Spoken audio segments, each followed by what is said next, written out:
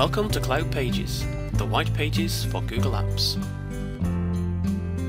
In this short video, we're going to show you how to enable login time restrictions within CloudPages.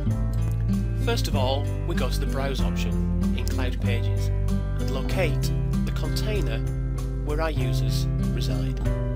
In this example, we're going to use the sales container where we have Alex and James. From inside the Actions menu, select Configure Access Time. We need to enable access time for this container and then add a time in which we require our users to log in to their Google Apps environment. Here we're setting from 8 AM in the morning till 6 at night and only on weekdays.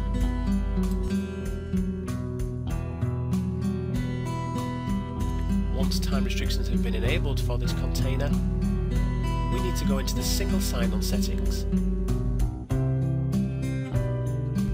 Within the single sign-on settings, we're going to set the time we're going to base our restrictions upon, either universal time or the local time of the user's browser.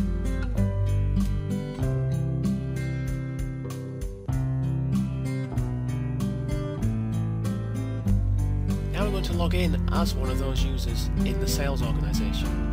Here's James. James is logged in, and as you can see, as James has got a time restriction, CloudPages is clearly showing how long James has got left before he will be logged out. Closing this window will automatically log James out of both CloudPages and Google Apps. For more information, Google CloudPages.